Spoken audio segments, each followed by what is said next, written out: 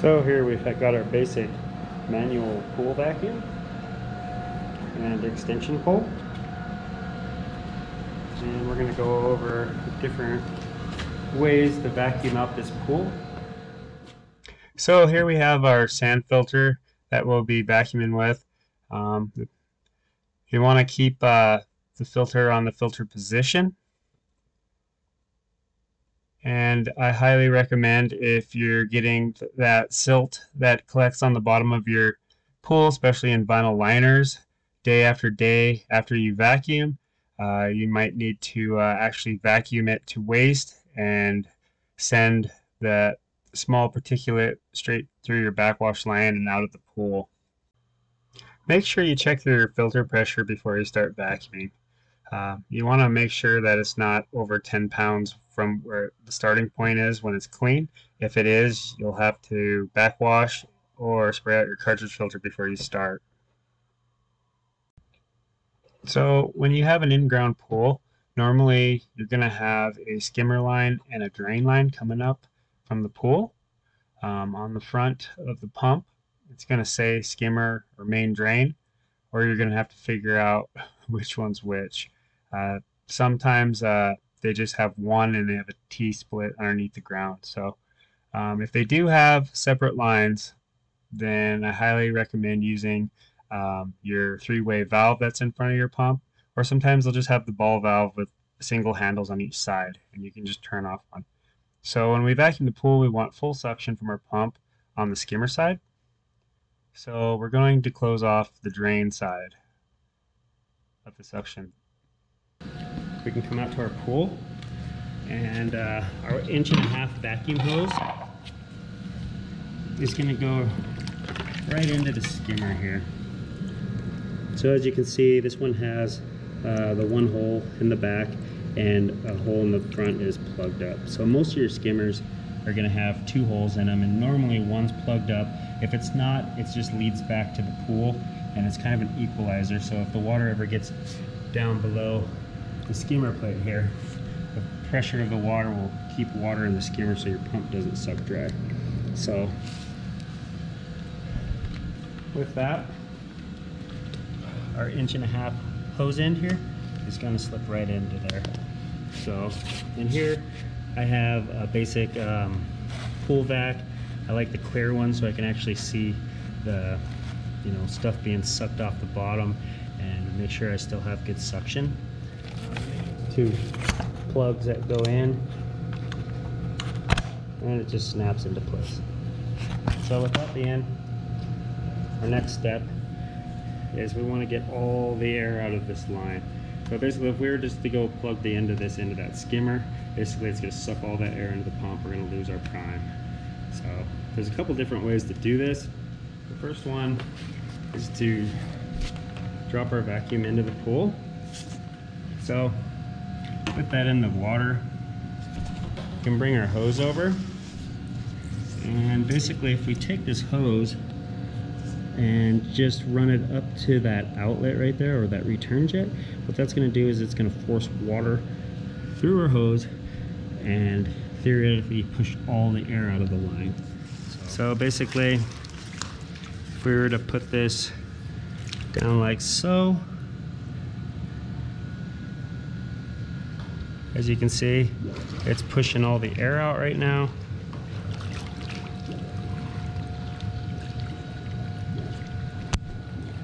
You can see the bubbles coming out of the end of the vacuum. And once all the air is out of the line, as you can see, it's starting to sink. More bubbles coming out of the end of the vacuum, so we know this line's full. And then with that, I usually just cup the end of this, and we can walk it directly over to the skimmer.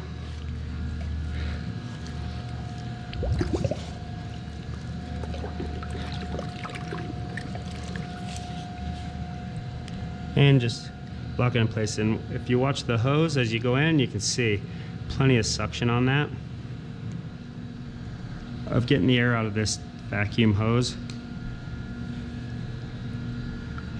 Would be to push the telescopic pole with a vacuum down into the deep end or into the pool, And basically, being next to my skimmer, we can just run this hose down into the water, and as it goes under the water, it's going to force the air out of the line. Just feed it down like so. And you can see it pushes the air out. So with that pushed out, we'll just run it through the skimmer here. And so now that we have all the air out of our vacuum line and we have our pole, we can start vacuuming our pool. And I genuinely just pick a spot to start and run it nice and easy across the pool.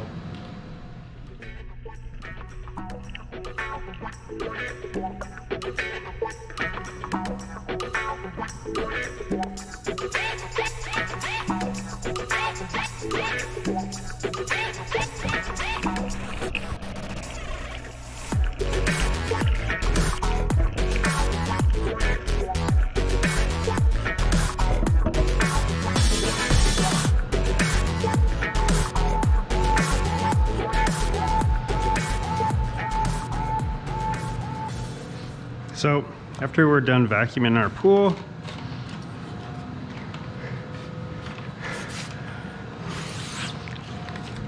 we can pull our extension handle down.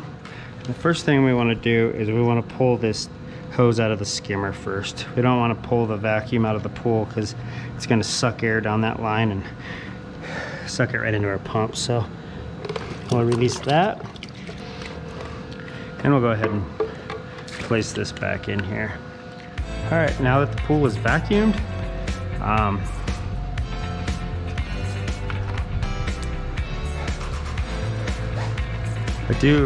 like to scrub all the steps, any ladders that are in the pool. And then I also, after vacuuming, sometimes I'll go down the walls.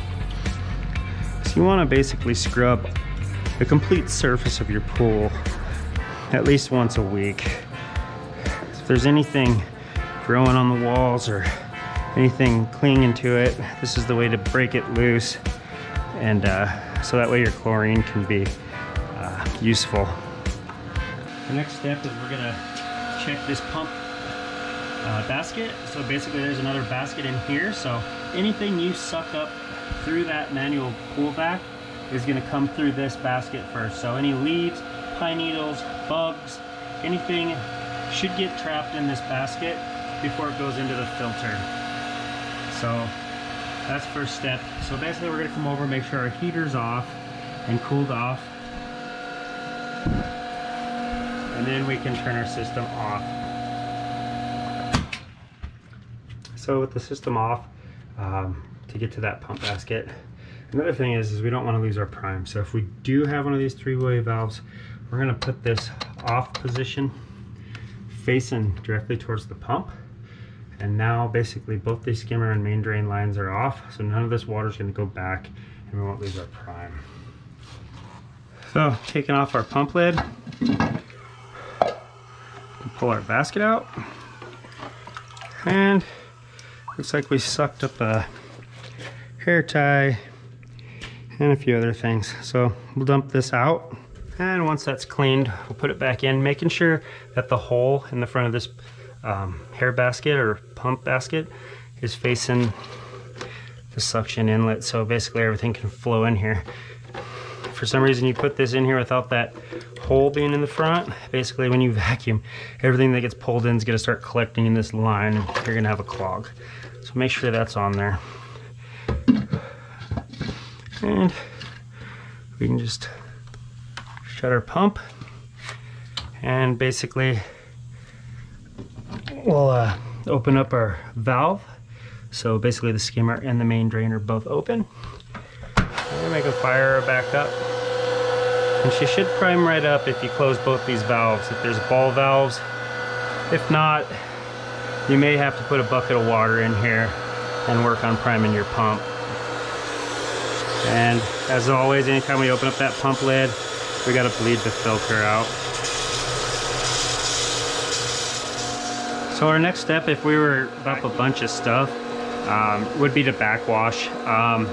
So in order to do that, we would shut the pump back off, turn our multi-port valve to backwash, and if we have to, run our backwash line outside and basically backwash till our sight glass is clear or the water coming out of our backwash line is clear. So if you do have an above ground pool and it doesn't have the skimmer on the outside of it, most likely you only have one suction line on the inside wall of the pool that goes to your pump.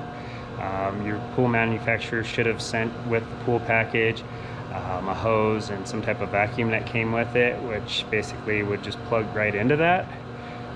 There are other adapters on the market to use with like the system I used that will go on those, but most likely if the pool didn't come with a vacuum, the pump's probably not sufficiently big enough to actually vacuum stuff up off the pool. So my recommendation on that would be to buy an aftermarket style vacuum that has the leaf bag on the top, which basically can have a garden hose attachment hook up to it, and when you turn the water on, it thrushes pressure upward and it'll actually pick the grass and leaves up off of your above ground pool floor.